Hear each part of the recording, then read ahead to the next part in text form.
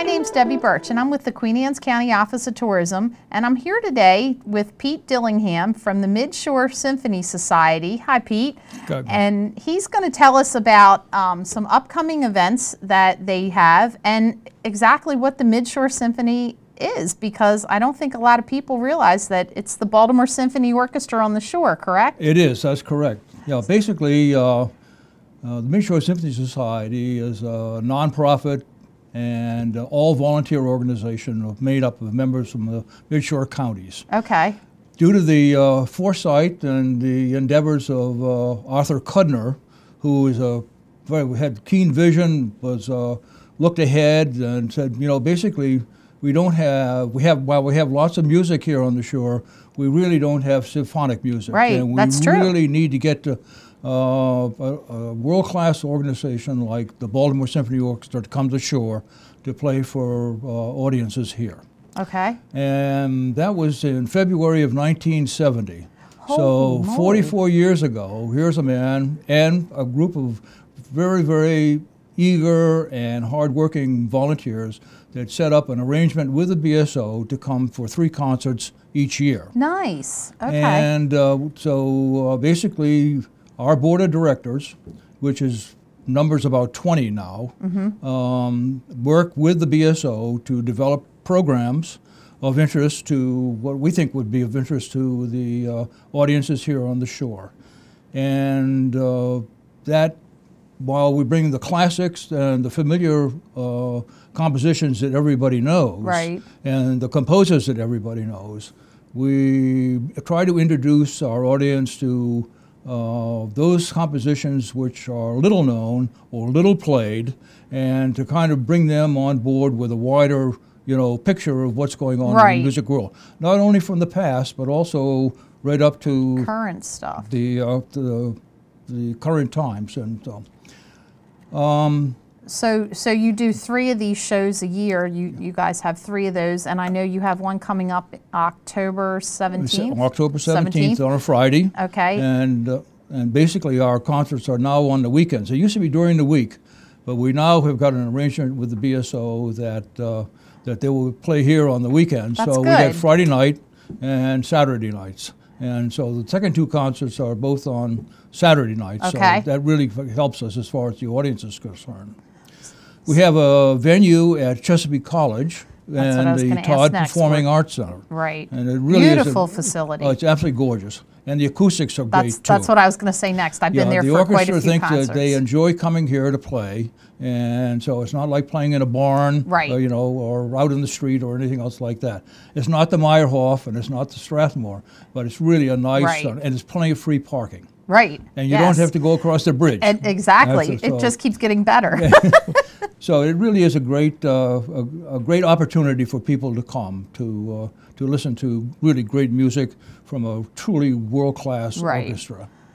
So can you tell us a little bit about the show that's coming up in October? I'm leaving the names to you to pronounce. The concert on the 17th, Friday night, the 17th of October, is going to have 3 compositions, and the leader, the conductor, is Arild Remmerit. Okay. Okay, he's Norwegian-born, right, but he's a great conductor, and he's got a lot of musical and conducting experience. So you have different conductors each show, we too. Do. Our conductors are also world-class. Okay. They're also famous conductors, and so, but when I say that, I have to modify that because last year we had 2 assistant conductors, and these were young men. One was the assistant conductor of the New York Philharmonic. Oh, wow. And the other was the new assistant conductor of the Boston Symphony Orchestra. Get out of here. So we can say we heard them when, we saw them when. Exactly right, and that's the way our, you know, kind of we work with the BSO to introduce not only new music, but also new faces. Right. Hilary Hahn, who is now a world-class violinist, really made her debut on the Eastern Shore at Queen Anne's High School at that time. There we go. So basically, these people are on to bigger and better things. But as I say, that Arild is Norwegian-born, and the first piece is going to be by Elfrida Andre. Okay. Now, interestingly enough, and it's going to be the BSO debut or premiere of this piece. particular piece. Okay. She is Swedish, and she's born in 1841, died in 1926. So her claim to fame really is as an organist, but she did write symphonies, and she also did all kinds of other things. She was a composer, as we see here in this particular concert. She was a conductor. She was a very, very prominent in the as a woman activist in Sweden. So basically, here's a woman who is well ahead of her time. Right. And she's one of the few women of a small group, really, of women who were conductors as well. So she's really kind of top of the bunch as far as I'm concerned. And this place, we usually start off the symphony concerts with a rouser, kind of get everybody in their seats and get them all warmed up for what's going to come later.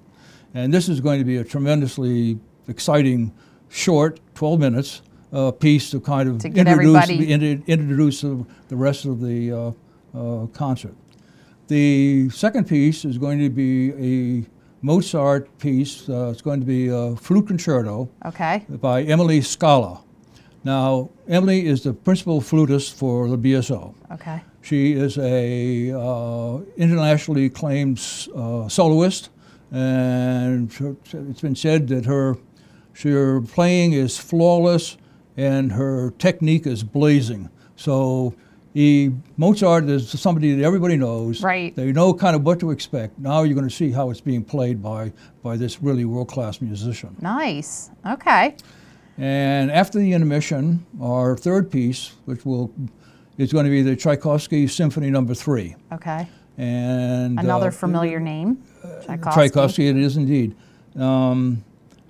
That particular symphony is not very well known and very rarely played, and for whatever reason. But I think that the audience is going to see in this particular thing really kind of where Tchaikovsky is making a transition into really what his technique is going to kind of mold forward. What am I trying to say?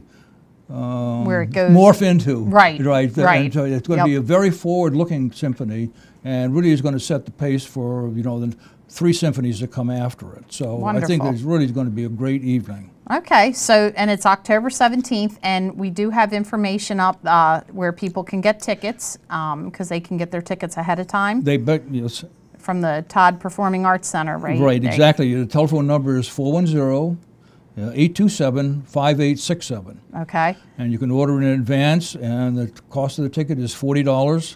Or you can, even up to the first concert, you can subscribe for the whole season. Do the whole season. And that's $105. Awesome. I want to emphasize that parking is free right. and readily available. Right. So I think it's really kind of a great opportunity for everybody to come. And there isn't a bad seat in the house. Nope, nope. And I'm going to have you come back when the next concert comes up, so that you can tell us about the next one when it gets closer again. And this is just exciting that we get to have the Baltimore Symphony Orchestra over here at least 3 times a year. So I agree. I thank you very much for giving me the opportunity to talk about the BSO on the shore. Because basically what happens is that people read the newspapers, but they read for what they are interested in. Right. And right now, the Baltimore Symphony is not very high on their priority list, unfortunately, and they're missing a great deal. Right. So here's your opportunity. Well, thank you so much for coming in, Pete, and we'll see you in a couple months for the next one. You bet. Thanks very much for having me. Thank you.